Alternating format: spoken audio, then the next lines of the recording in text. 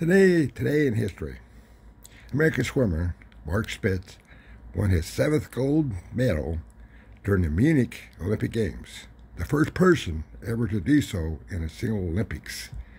Mark Spitz, he also admitted they used marijuana in his training because it's so boring lap after lap. Think about that. Amazing, huh? And in 1957, the Ford Motor Company introduced the Edsel automobile, which was perhaps its most notable failure. Ford Motor Company, Edsels, remember them? Wow. Remember that front end, push buttons, this, that? Wow.